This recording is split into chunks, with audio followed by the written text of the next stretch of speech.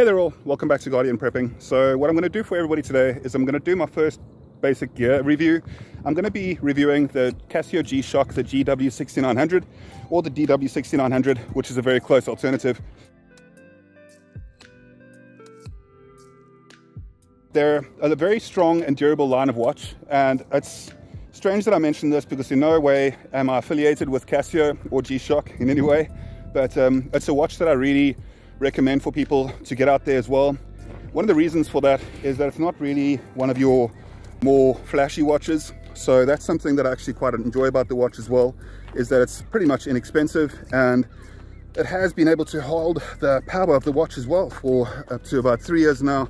I haven't even lost a single bar of battery, and it's bumped so many different times as well. So it's an extremely rugged watch and one that I actually enjoy having with me at all times. And because of the fact that it's an atomic watch, so it kind of keeps itself up to date with the world clock.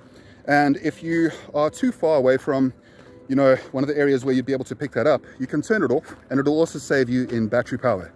So when it does come down to it, I absolutely recommend people to get the Casio, the G-Shock.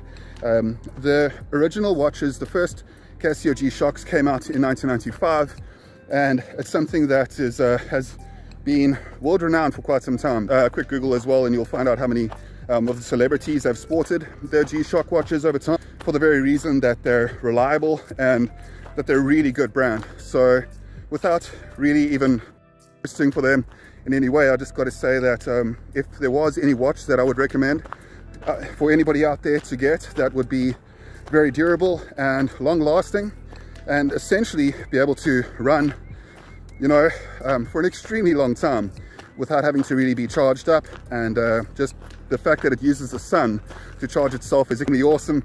And yeah, just a really rugged watch.